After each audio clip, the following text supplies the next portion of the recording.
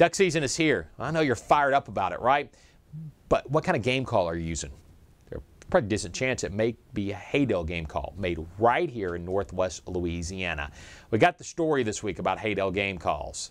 The sights and sounds directly from Rod and Kelly. Let's go ahead and take a look.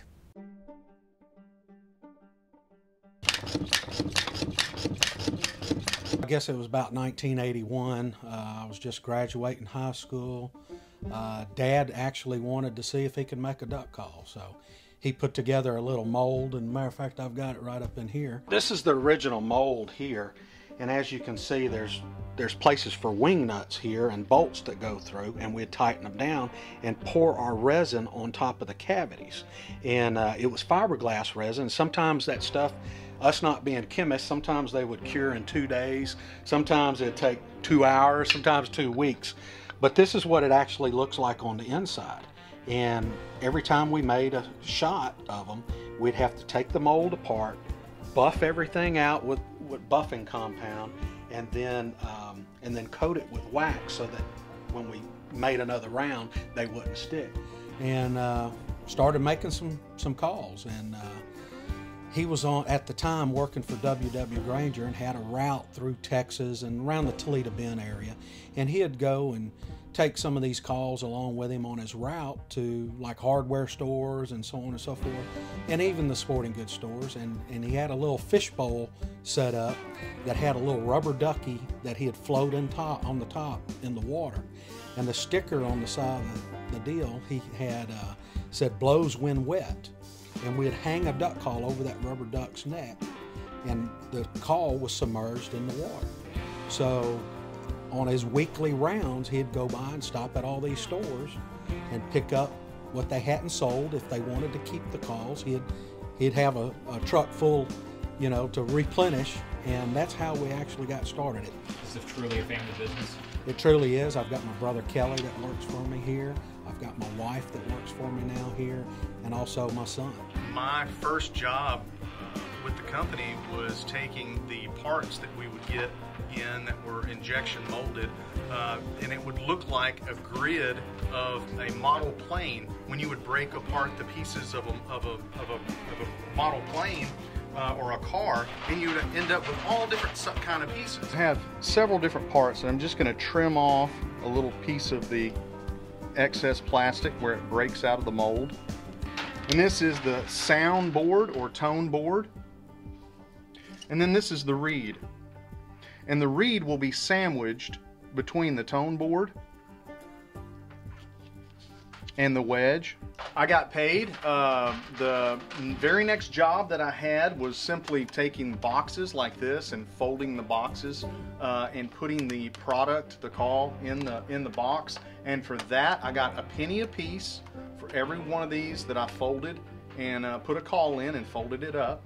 And otherwise, my all-around hourly pay was $2 an hour. And so that's not bad, man. It was great. It was great. Oh yeah, you know, it was kind of hard. Sometimes, you know, Mom would feel sorry for us and she'd come in with a big old platter of nachos or something like that, and Dad come around the corner like, what are y'all doing? Y'all goofing off. Get back to work. We got orders to fill, you know. Action! Action.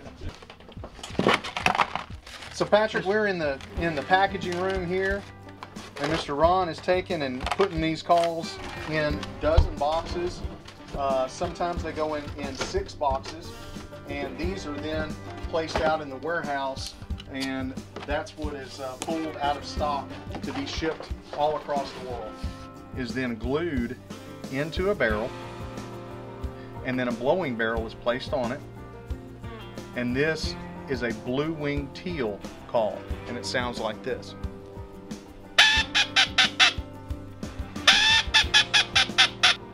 I know the story behind that. Yeah. Behind this particular call being invented. Dad was on a hunt with a fellow by the name of Bud Falk, and his uncle was a call maker as well. And so Dad liked to hang out with a lot of the different hunters, and they talked about calls and different sounds, and it just so happened that blue-winged teal flew by, and Bud Falk called with his mouth the blue-winged teal like this, and he went toot, toot, toot, toot, toot. Dad decided to take and modify a predator call, and this particular voice, it was one of the voices that we used in the predator call.